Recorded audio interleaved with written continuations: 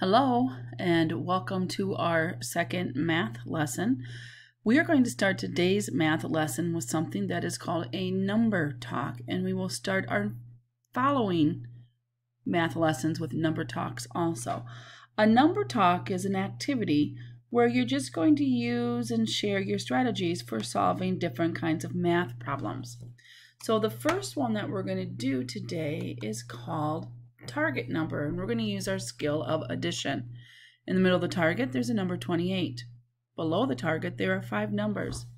Your task is to figure out all different ways to reach the target number by using the numbers at the bottom. You need to add at least 2 of the numbers together to get the target number. You might add 3 numbers, you might add more than 3 numbers. You can use the same number more than once. So I want you to pause the video and take some time to see how many different ways, using the numbers below the target, you can get to 28. Did you find some? Here's what I came up with. I found that 21 plus 7 equals 28. 16 plus 7 plus 5 equals 28. 14 plus 14 equals 28, and 7 plus 7 plus 7 plus 7 equals 28. Maybe you found some of the same ones that I did. Good job. We're going to continue on with our lesson, and this is going to be lesson 1-3 in your math journal. It's not lesson 1-2, even though this is our second lesson. So sometimes I might not do all the lessons in the math journal now, and I might come back to them later on. So for this lesson, you're going to need your math journal. And from your manipulatives kit, you're going to need your clock, your ruler, your calculator, and also the green pattern block template that was sent home. So pause the video, find those things, and when you come back, restart the video. Okay, now that you're back, we're going to start with a little mental math skills. So we're going to talk about how I can use this first fact to help me solve the second fact. Well, I know that 4 plus 4 is 8. Now, how can I use that to help me figure out 4 plus 5 if I didn't know the answer? Well, 4 plus 4 is 8. 4 plus 5 is 1 more because 5 is 1 more than 4. So 4 plus 5 must be 9. Let's try it again. I've got 6 plus 6. 6 plus 6 is 12. 6 plus 7 is 1 more than 6 plus 6. So 6 plus 7 must be 13. Here I have 7 plus 7. Well, 7 plus 7 is 14. How can I use that to help me figure out 7 plus 6? Well, 6 is 1 less than 7. So 7 plus 7 is 14. 7 plus 6 must be 1 less. So 7 plus 6 is 13. Here I have 8 plus 8. 8 plus 8 is 16. 8 plus 7. Well, 7 is 1 less than the 8. So 8 plus 7 must be 1 less than 16. It's 15. Here's 5 plus 5. 5 plus 5 is 10. How can I use that to figure out 5 plus 7? Well, 7 is 2 more than 5. So if 5 plus 5 is 10, 5 plus 7 must be 10 plus 2 more. It has to be 12. 6 plus 6, as we know from before, is 12. Well, how can I use that to help me figure out 6 plus 8?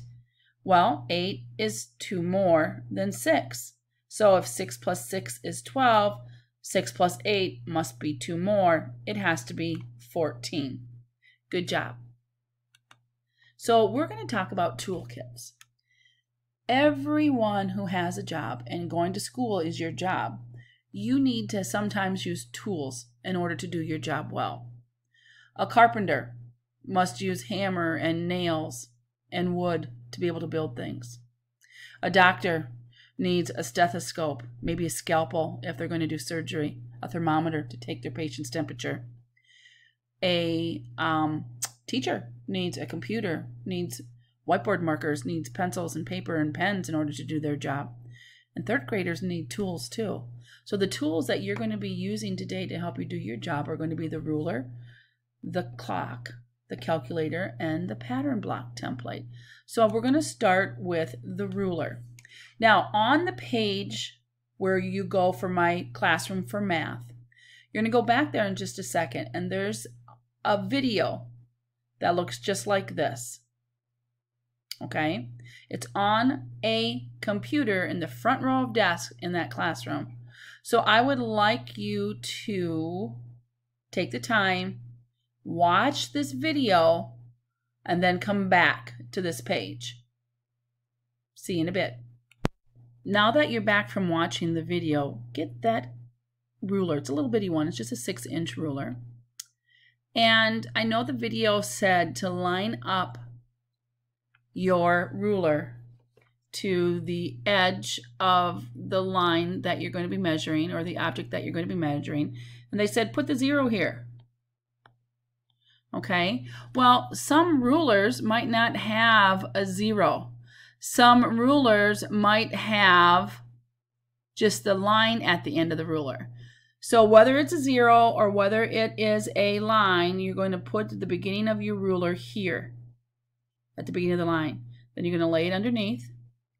And what I want you to be able to tell me is about how many inches long these lines are. So this first one, it's not going to land right above one of the inch mark numbers. It's going to be closer to one than the other. So it's going to be closer to 5. So this one, this first line would be about 5 inches. Now the second line, when you measure it, so go ahead and put your ruler underneath that second line, it's going to be right in the middle of 2 numbers.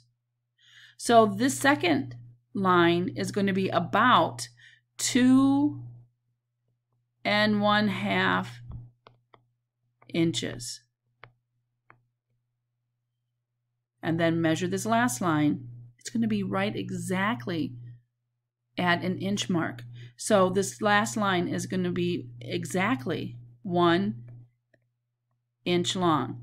Now you see where I abbreviated IN? That means inch. So you could either write it out INCHES, or you could write out inches as IN, period. It's your choice. Go ahead and put the ruler to the side. We're going to need it in a little bit. And get out your clock that's in your toolkit. You can manipulate your clock to make it look the same time as in number 1, which, what is that time? How do we tell the time on a clock? Well, a clock has 2 hands. It has a short hand and it has a longer hand. The short hand is called the hour hand, and the longer hand is called the minute hand. Now, here's how I like to tell boys and girls how to figure out what the hour is. So here's your hour hand. If I could just extend that line a little bit, well, I'm going to see that that goes right between the 8 and the 9. The hour hand on a clock moves clockwise. It moves in this direction. Okay, so that means this is between the 8 and the 9, and it's really closer. It's just past the 8. So whatever hour number it's past, that's the hour on the clock. So 8. So it's 8 something. Behind the hour number, you put a colon. That separates the hours from the minutes. Now we have to figure out how many minutes it is. Now all these little tick lines here, boom, boom, boom, these little bitty guys, those are all minutes. So I could count each one of those one at a time. That would take me a while. Or I also know that the longer tick lines here behind the numbers, each time I come to one of those longer tick lines, it's 5.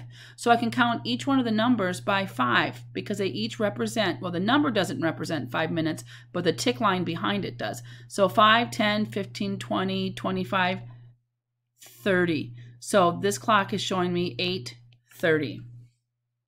Let's go on to number 2, and you can show this again on your clock. Here's the hour hand.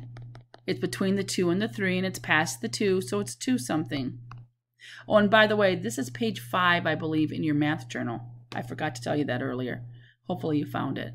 And here is the minute hand. It's way over here at this tick line. So we can count our tick lines by 5. 5, 10, 15, 20, 25, 30, 35, 40, 45. So the time on the second clock is 2:45. Here it's 6:10. They want you to put in the hour hands to show 6:10. And the minute hand, not just the hour hand. So the hour is 6. That's going to be your shorter line. Sorry, mine's a little crooked. And 10, we want it at 10 minutes after 6. So look at our tick lines. There's 5, 10. So then we want that minute hand to be pointing at that 2. Good job. Get out that ruler again.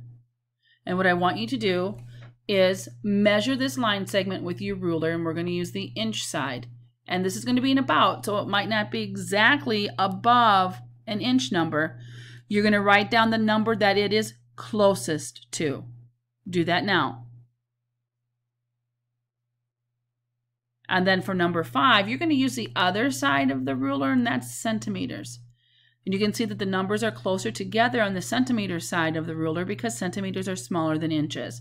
So just lay your ruler down, start at the line or 0, and trace the top of that ruler until you get to 10. And then you will have drawn a line that is 10 centimeters long. All right, get your calculator out. We're just going to practice using the calculator, how it works, what it looks like. So when you open up your calculator, I want you to find the button that has CE/C on it. That's to clear it. Tap that button a couple times because we want to get all the numbers out of there. So we're going to work on changing numbers. So I want you to go ahead and type in 50, 50, just tap it. And we're going to change that to 107. So I'm going from 50 to 107. Well, I'm making it bigger, so I need to add. So after you've typed in 50, push the plus button and add 57. So tap 57 and then equals. And you should get 107. So what keys did we press to make that change? We hit the plus sign and we added 57. So go ahead and clear it, and then tap in 94, and we're going to change that to 30.